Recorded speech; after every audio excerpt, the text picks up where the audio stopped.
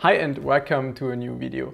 A few weeks ago I was testing the MSI X299 Gaming Pro Carbon, and actually the board was pretty solid when it comes to overclocking. Also XMP was working very well even with high memory clocks for me.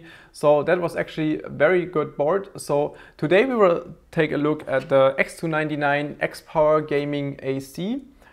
The Xpower boards are usually quite solid when it comes to overclocking, no matter if it's X299 or Z270, for example. Xpower usually stands for high quality components and therefore also quite solid boards.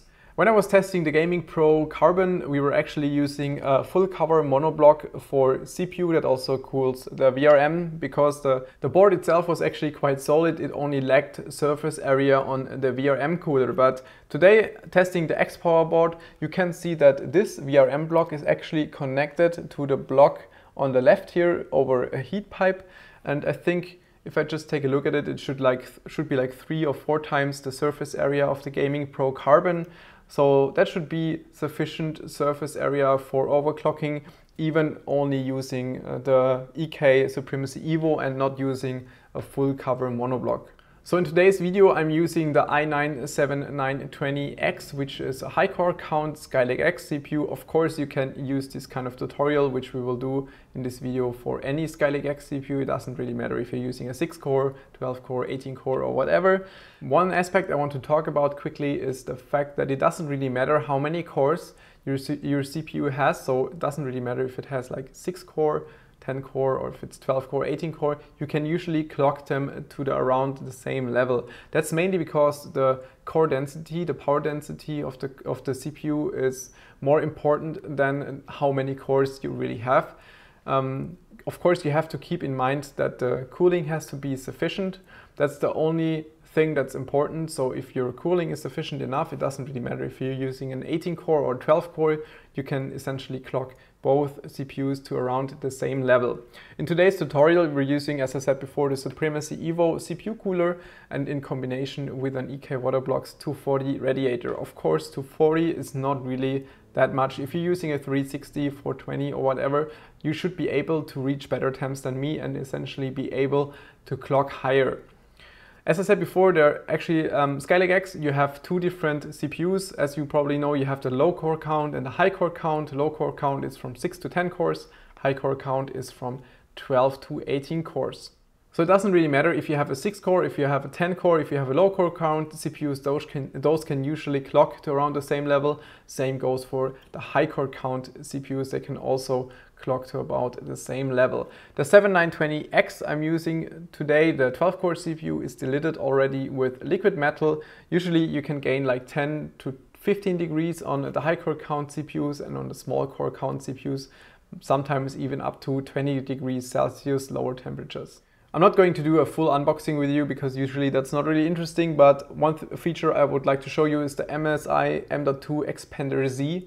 So basically that's an expander card you can use for 2 M.2 drives. And the good thing about this is that it's basically using 8 PCI Express lanes, and they're connected to the CPU depending on which slot you use, obviously. But if you use the slot that's connected to your CPU PCI Express lanes, you can hook the M.2 drives up to your CPU at full speed. Usually you should be able, I didn't check it, but you should be able to run those 2 M.2 drives in RAID. So if you use this card, you should be able to reach higher speeds than using M.2 slots that are connected to the PCH, because essentially PCH is limited to 4 PCI Express lanes. MSI is also bundling this high bandwidth bridge, which is always nice to have in case you're running 2 cards in SLI. So I think that's it. That should be the most important features about the board, I think. No, I think I forgot the VRM. So the VRM actually is a true 6-phase design, doubled to 12 phases. So you can see there are 6 doublers on the back that's doubling the VRM. So the VRM itself is actually quite solid, should not be an issue for overclocking. As I said before, you also have an 8-pin and a 4-pin connector. That's also more than enough, so that should work out perfectly fine. So I'm gonna set up this mainboard now with the EK Supremacy Evo, 240 radiator and all this kind of stuff, and then we will be back for the overclocking guide. So we are finally in the BIOS. It's actually 2 days later for me, so let's continue on this. So the first thing you have to do obviously is update the BIOS. So I'm on version 1.40, which you can see on the top right here. And you can also see that actually my memory speed is only 2133, which is obvious because it's running on auto. So before you do anything else, the first thing I always recommend is loading the XMP profile. So just scroll down a little bit until you see the extreme memory profile and simply load this one. So you can see I'm using a 3600 megahertz C16 on those sticks. It's a G.Skill Trident Z RGB memory, and that's actually also the maximum I would recommend for Skylake X platform, around 3600. Everything above just costs too much money and often is not even running stable on some boards, so it's usually too much hassle to get it to work, and the performance benefit is not really much. So if you look for high-end platform Skylake X, then usually 3600 should be the go-to memory frequency. So apply, and then we go back to BIOS. So as you can see on top, memory speed is correctly applied. So let's go back to OC on the left. So what we do first is set OC Explore mode to expert, which is already set on my BIOS. Extreme OC setup, leave it to disabled unless you do real extreme overclocking. That means extreme overclocking with like liquid nitrogen or dry ice, otherwise leave this disabled. Now we will set the CPU ratio apply mode to per core, which means that we can clock the cores individually, and set all the cores to 44. 44 means that we're essentially running the CPU at 4.4 gigahertz. Leave CPU ratio mode on dynamic mode, so the CPU can clock down in idle. That's what we want in this tutorial. So basically we're doing a base frequency of 4.4 gigahertz, and whenever the CPU is not needed, when there's no performance needed, the CPU will clock down in frequency and also lower the ratio, the voltage for power consumption. CPU ratio offset when running AVX, set this one to -3 and AVX 512 also to -3. You could even increase it for AVX 512 because this is even more stressing. AVX is basically an instruction that is very stressful for the CPU. It's running more efficient, but it's also consuming a lot more power. Usually AVX is only used by specific applications. It's also used by Prime 95, like the latest versions, like 28.5, something like this, when it's running AVX, and also, for example, the Intel XTU benchmark. Ring ratio I recommend to set to 24 for the start. You can always increase it later to 25, 26, 27, whatever. It will help you to gain more performance, but it also ends up very quickly in instability. So I recommend to do everything else first, and once you have a stable overclock of your cores and also the memory, then the last thing you should do is touch the ring ratio. So we go down to digital all power and set the CPU overcurrent protection to enhanced. This simply allows the CPU to draw a little bit more power. Now change SVID to disabled, and VCCIN is basically the voltage that is delivered from your VRMs of your voltage regulators from your motherboard to the CPU. So set this one to 1.85. If this one is too low, it can happen that your CPU is throttling and you don't even see it. So you lose performance, you don't even notice. So make sure you have enough VCC in voltage.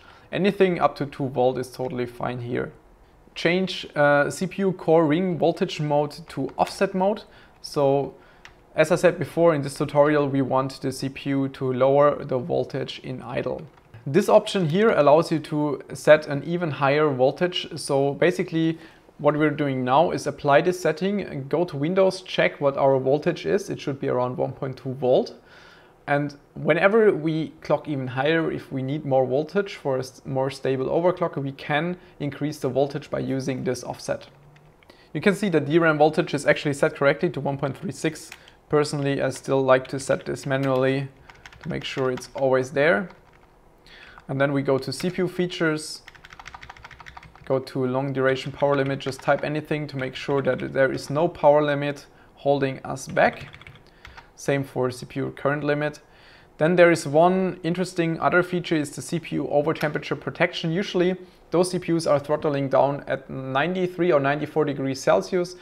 If you're doing stability testing like in this guide with Prime 95, it could be that you're really reaching the limits of your cooling, and therefore it could help you that you increase the over temperature protection. It's really safe if you increase this to like 105 just for a stability test, like 1 or 2 hours. It's absolutely safe, because usually if you're hitting those temperatures in Prime 95, you will get nowhere near in any games. So usually if you have like 100 degrees Celsius during the stability test, you might have like 75 or 80 degree in gaming. So that's one way to get a higher overclock and increase your temperature limit a little bit. But for this moderate overclocking we're doing today, we don't need it, but whenever you want to do really high overclocking, you can touch this option. So that's basically it. So now we save all those settings, apply them, and go back to Windows. So we are in Windows, and I already opened the necessary tools. So on top right we have CPU-C, and you can check that we're running 4.4 GHz on the CPU core speed. You can also see that we're running at core voltage of 1.2 volt, which was what I was saying before. That's the rough estimate. From this point, you could use the offset in the BIOS to give like 50 millivolt more, for example, which we will do in the next step. So we don't need the CPU performance now, and to save some power, it's clocking down to 1.2 gigahertz on all the cores. It's going up and down depending on what you do, obviously, and also lowering the voltage accordingly. On memory, you can see we're successfully running the 3600 megahertz, and also you can see the 2400 megahertz cache frequency. If you do not want your CPU to clock down for whatever reason, you can go to your power saving options and setting it to high performance. Well, it's a German OS, but if you set it to high performance, you can see that the CPU clock will always stay stable on the max clock. I will use balanced for this now because it's absolutely fine to do this. To check the CPU temperature, we're using core temp. So let's do a quick run in Cinebench and just check where we are at. Especially talking about the performance, I think we should hit like 3000 or 2900 points in Cinebench. The cool thing is it's really fast on those Skylake X high core count chips. So yeah, we have 2900 points. That's exactly where we should be at. You can also see the maximum core temperature was around 60 degrees Celsius. So in hardware info, we also have some very interesting data. So for example, you can check the CPU power consumption. Actually, we can also check it below here.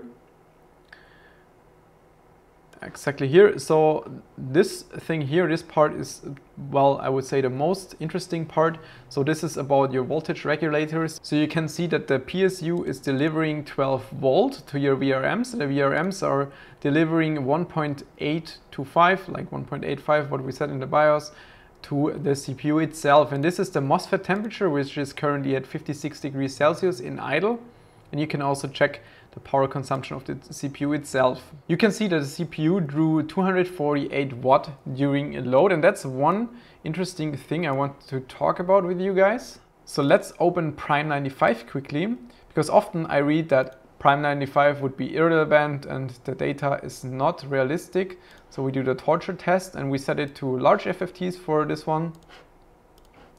And if we check the power consumption here now, you can see that the power draw, like 240 watt, is essentially the same as what we had during Cinebench. So, well, if you want to test your CPU on stability, obviously you should use this kind of load, because if you're using a CPU like that, for example, for some rendering work like I do when I render those YouTube videos, obviously I have around this CPU load. So it makes no sense to use a stability or stress test tool that is drawing like 50 watt less power just for the sake of keeping the VRMs cold. So you can see the power draw is actually quite significant, and according to my testing on this board, it's fine to draw up to 290 watt constantly without a proper airflow on the board. That's fine. If you want to draw any more power, so we're talking about, let's say 4.7 gigahertz and above for high core count CPUs, so 12 to 18 core, above 4.7 gigahertz, you will need some proper airflow on the fans. Ideally, you would use a full cover block. I'm not sure if there's a full cover block already available for the Xpower, but I think if you put a fan over the VRMs, it should be fine that you can draw like 320, 330 watts probably, and that should be fine for 4.8, 4.9 gigahertz, even on high core count like 18 core or 16 core CPUs. So If you're fine with an overclock of 4.4 GHz, obviously you could leave your CPU exactly like this and test your stability with like Prime 95 for at least 1 or 2 hours. But I want to increase the CPU cores actually a little bit more, so we will go back to the BIOS and do per core overclocking. So back in the BIOS, we will do the per core overclocking, go back to OC, and here is something that's called favored index. Basically, this means the board is detecting which cores inside the CPUs should be the best CPU cores in there. So obviously you can spend some time if you want to and test every single core individually. It means that you lower all CPU cores maybe to like 30 and increase every single core one by one and test which is the best one, or you can just trust this feature. For example, we will overclock 6 of the 12 cores to 4.7, so we will use the 6 best cores according to the BIOS. So setting 6 of the cores to a core ratio of 47. I tested the CPU earlier and I noticed that I need a little bit more voltage for 4.7. So as I said before, there is the CPU core voltage offset and I have to set this one to 0.05. So it's like 50 millivolt more voltage on the CPU. It really depends on your CPU. It could be that it's not even necessary on yours. You just have to test this or follow this tutorial and try from this baseline on. So apply those settings and go back to Windows. So back in Windows, checking on CPU-Z, you can see that some of the cores, actually 6 of the cores, are running at 4.7 GHz and the rest are running on 4.4 GHz. So especially for gaming, it would make sense that you use a tool, for example, Process Lasso. I will put a link in the description about this tool. You can link CPU cores, well, specific CPU cores to specific applications. So for example, if you're running, I don't know, Players Unknown Battlegrounds, you can link the 6 cores that are running 4.7 GHz. You can assign those cores to the game and unassign the other cores just to make sure that the game is actually using the high clocked cores. So let's quickly do a Cinebench run, especially check performance, also check what the power consumption is during the Cinebench run. And you can see this, the power consumption is actually not even low. So you can see I'm having around 280 watt power consumption.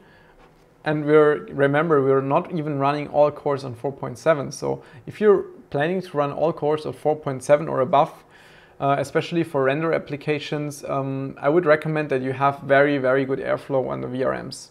The score increased from around 2,900 to 3,000 points, which is really solid for a 12-core CPU.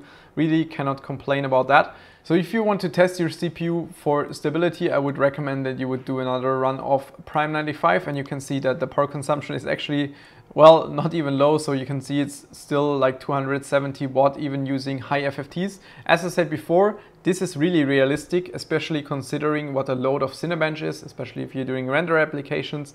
This is not unrealistic. Now the problem is if you're running torture tests and if you select custom FFTs and do like smaller FFT sizes like 12, it results in a really insane power consumption, which you can see here. So it's like 315 now, 320 watt probably. And this would be too much. The board on a longer period would not be able to handle this kind of load VRM temperature wise. So I just waited 2 more minutes and you can see that the VRM temperature is already hitting 96 degrees Celsius. That's what I was talking about. So of course this load is higher, even higher than rendering. You can see it's getting closer to 100 degrees Celsius. Essentially, if it's hitting 105 degrees Celsius, it will throttle down the CPU as what we had before. Obviously, if you have some kind of fan above your VRM, for example a radiator of your AIO or whatever, it will prevent your CPU from throttle down because the heatsink is actually quite big and big enough to handle this kind of load if your airflow is good enough, or especially if you're using a full cover monoblock. Overall, the board is quite good, so I didn't have any kind of memory issues. All the features in BIOS are working quite well. Overclocking, especially per core overclocking, is working very nicely. So I can recommend the board. If you really plan to do massive overclocks with an 18 core above 4.5 GHz, you should have really good airflow and you should also use a monoblock or something similar. Otherwise, I hope you enjoyed the video. Actually, I hope the video was not too long. I'm not even sure. I have to check while cutting the video. So I hope you enjoyed the video. Take care. See you soon.